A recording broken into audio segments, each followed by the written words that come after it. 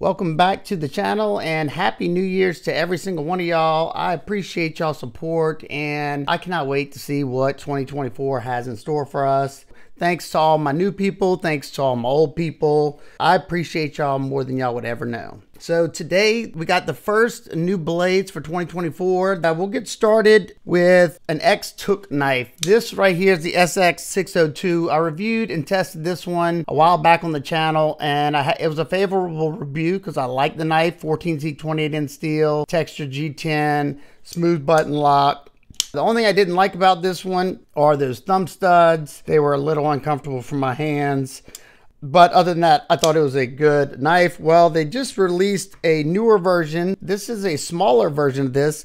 This one's 7.85 inches with a 3.1 inch blade. This new one has micarta scales instead of G10. Same flipper and thumb studs.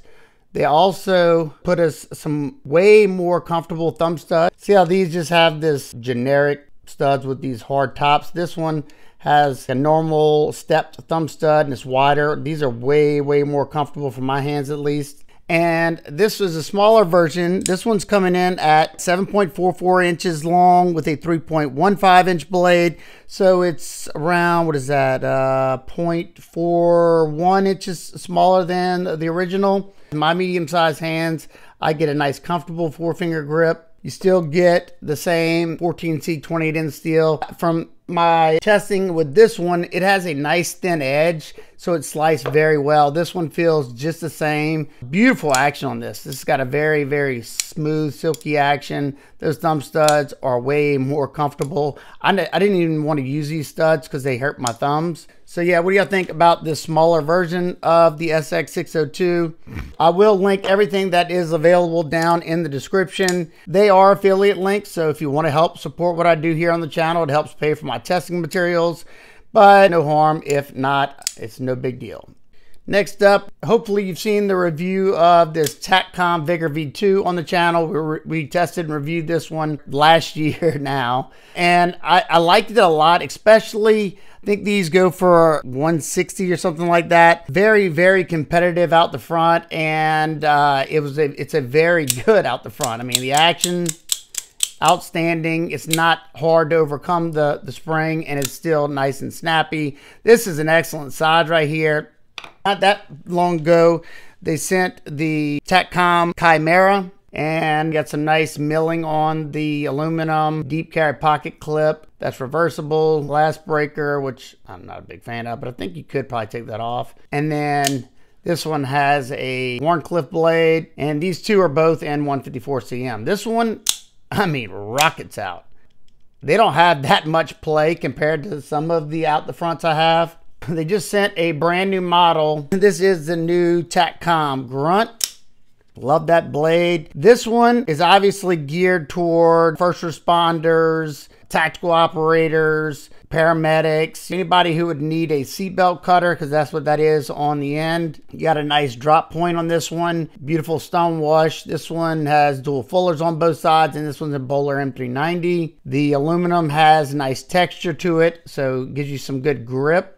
And if you look at these three, the Grunt it has much wider scales, are a lot bigger than these two. And they did that for comfort. In a high stress situation, you want as much comfort as you can because you're going to be fumbling around with stuff, I'm sure. It's got a nice sharpening choil. We'll see. I might try to sharpen that up, see how that is. Your tip's not too dainty. Very good action. You got stepped milling on the slide button. It's got a reversible deep carry pocket clip. For me personally, you know, being that I'm not a first responder or I'm not somebody who needs a seatbelt cutter, I would just chop that off, because for my hands, where this choil is, if I sit right there in that choil and I'm bearing down, as you can see, that little hook right there is burying into my hand. Now, I don't know if it's going to be a problem until I start doing the testing on this. And y'all let me know. I might treat it like a high stress situation and see what this thing can handle. If that's something y'all would like to see from and out the front, we could definitely try it. I mean, I've done stabbing testing with this one, impact stabbing, to see if it would hold up. It did great. If y'all would like to see me do some hard use testing with this, we could see what it can handle. Now, M390 is not a hard use steel. It's made for edge retention. So I'll kind of have to gear it a little bit toward that, but I'm still not scared to do just about whatever with this. It's a little bit longer, even with the glass breaker, than the Microtech Ultratech. I picked up this Flissa fixed blade hunting knife a while back, and this comes in at 8.5 inches long, and it cost 24 bucks. So I picked it up because I'm trying to put together a Amazon fixed blade video on, you know, cheaper fixed blades and see which ones can perform and which ones to stay away from. So this was one of those, and I mean, I don't know if you'll be able to see the scarring on it, but I tested this thing like I do all my other ones plus more. This is in D2 steel, G10 scales. It's fairly comfortable in hand. Like I said, 8.5 inches long for 24 bucks. You can even see where I batoned it up here. It actually blew me away with how well this thing performed. Now the sheath is just kind of It holds it, but I don't know for how long. I mean, because this is like a plasticky sheath. And then this is not the best, this little belt clip thing. But for 24 bucks, I'm not complaining. I picked up a second Flissa. Actually, this is actually like my fourth Flissa that I picked up. That's how impressed I've been. So this one's a bigger knife. We'll keep this one out. They say that this one's 10 inches, maybe with the sheath it is, but I think it's like 9.8 inches with just the fixed blade. So it's got, I think that's a pleather sheath. Let's see. It looks like a pleather sheath. But, you know, I think I'd rather this right here than this, because this one's, once it goes to crap, it's going to be hard to fix it. This one, as long as I keep this little button thing okay. You can also turn this, so you can try to keep it out of the way or hold it. And I just like the way this one looked. Looks pretty wicked. Almost, in the pictures I didn't notice it, but it almost looks like a tanto up here in the front. This is coated just like that one, except that one's like a black wash. This one's just a black finish. Also in D2 steel, got dual fullers on both sides. This one's very comfortable in hand. They list this as micarta, and I'm guessing it is. I'm guessing it's paper micarta. It's got some grip to it, and they got some milling on it. Full tank construction.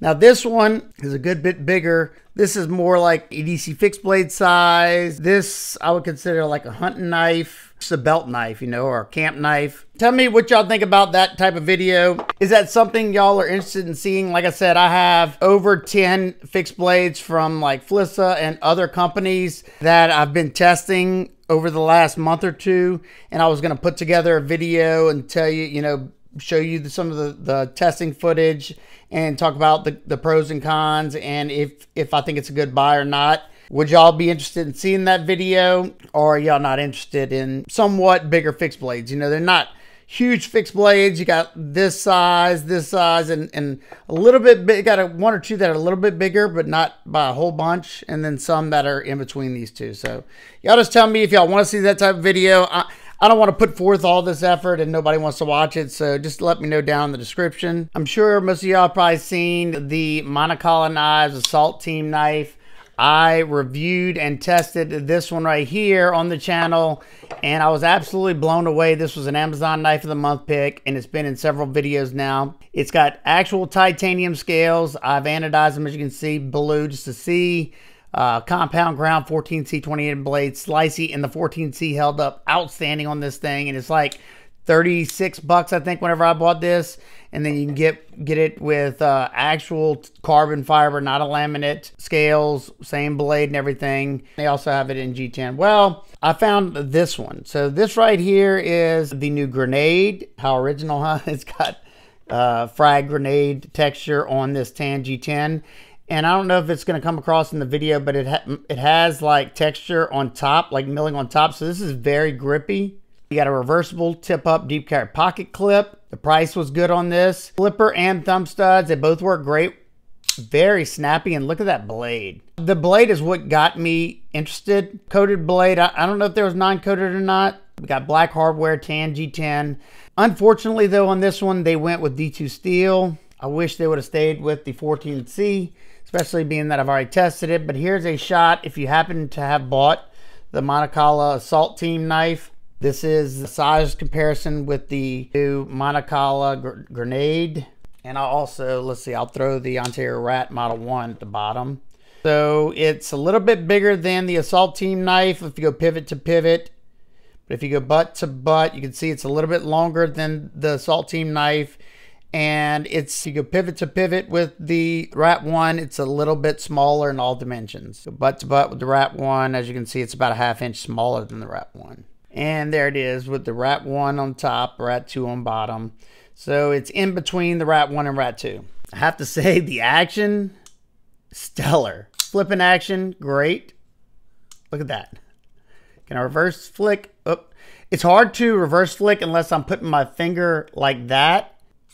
Yeah, I got to push it like that because I can't get my fingernail underneath it. The D10's dialed to where it's got good flipping action. That flipper tab is a little below the center line of that pivot. So, you know, you got that much of the blade coming out until it has to take over. It is riding on bearings, but they have the D10 dialed pretty darn good. And there's texture on that flipper to grab the finger, and it still comes out really nice.